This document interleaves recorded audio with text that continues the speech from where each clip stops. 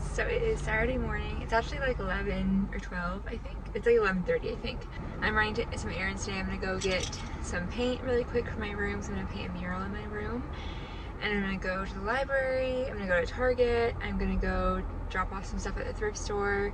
And there might be some other errands here and there. I might go get some raw milk at a store if they have raw milk. They're usually out, so I don't know.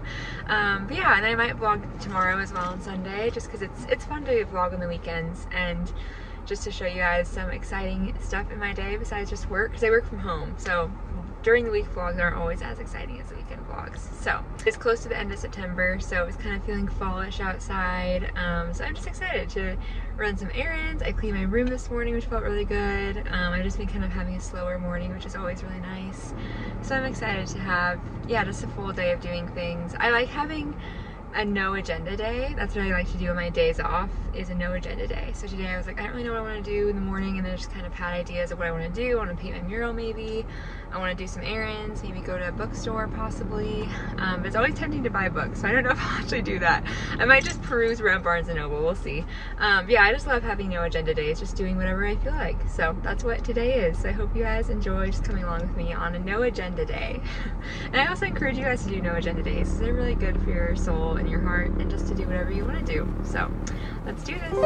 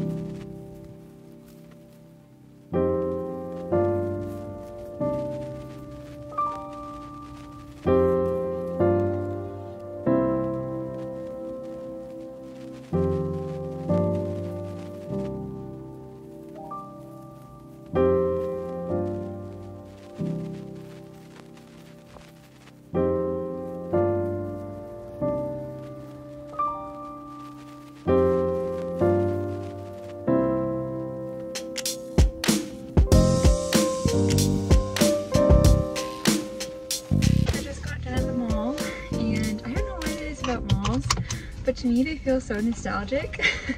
I think it's because I used to go to malls a lot when I was a kid, and it just feels like early 2000s vibes, because nowadays I feel like malls aren't as big because there's tons of online shopping and stuff. So I just love going into malls, and it's just like really fun, like Saturday, I don't know, Saturday routine, because there's like some kids there, and there's like lots of unique shops actually in this one. I went to like it's called like a geek store or something. And it was really cute. It was like, that's where I was smelling all these candles. Like there's candles for Lord of the Rings, there's like the Shire candles, there's like high elf like tea candles, which is really cool.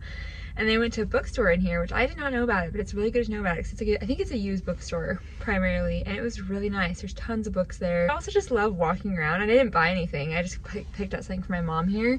But it's just fun to walk around and just to look, and it just feels so nostalgic, especially like JCPenney. When I was walking around there, I'm like, this feels like my childhood, because I used to go there a lot with my mom, and even like my grandma loved shopping at JCPenney's. So it's just fun. Let me know if you guys relate to that, like the nostalgia of malls. It's like early 2000s and like just my childhood, at least for me. It feels like my childhood. Now I'm gonna go to Home Depot, get some paints there for my room. I'm excited. I have some like swatches doing like a bird on my mural, or on my wall. And I have these options so far. I also want to find like a lighter orange or like a lighter yellow, because I'm going to do a sun as well on there. But I want them to be a little bit more neutral, not super, super bright. I know that there's like this one's probably the brightest color I'll do. And then this one's a little bit more neutral. Yeah, so I'm going to go look there and buy some paints. And then I think I'm done for the day. I kind of wanted to take a walk near the river. I might do that, but I also want to go home and eat lunch too, since I'm starting to get a little bit hungry. So we'll just see where the day takes us.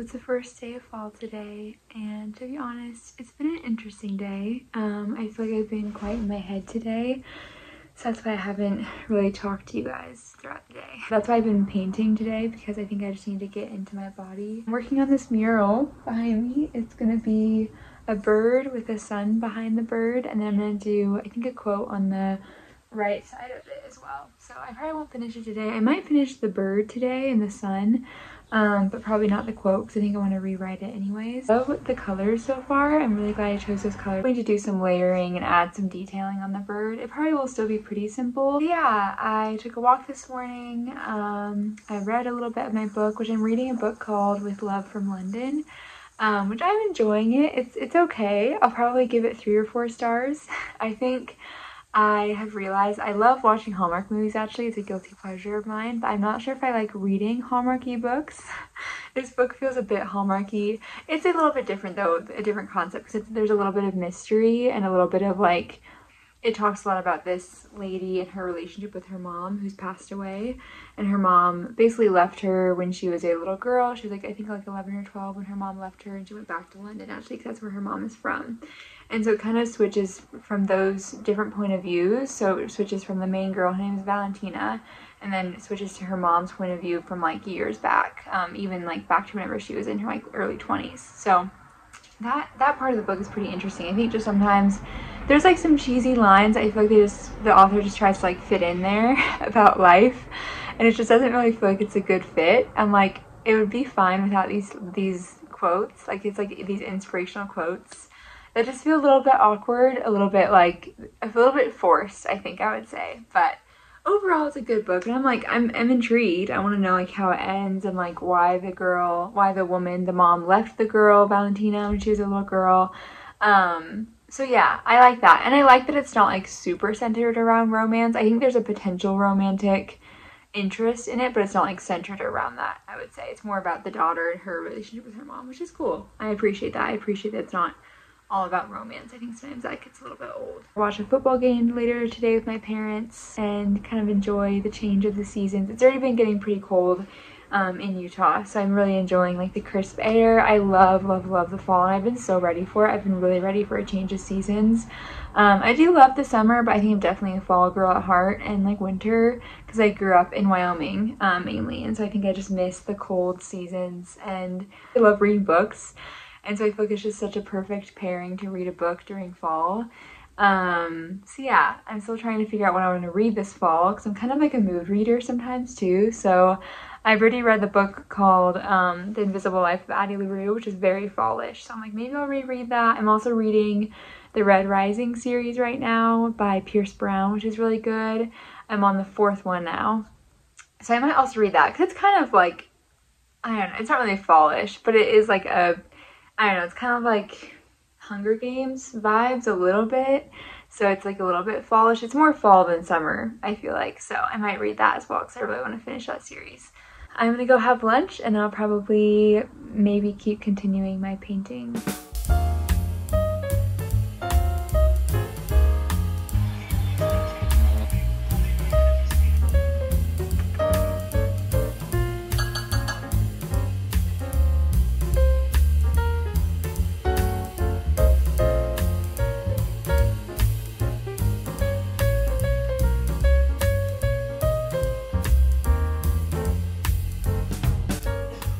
So it's not the best lighting, but I thought I'd show you guys. This is like the final product of what I got to today.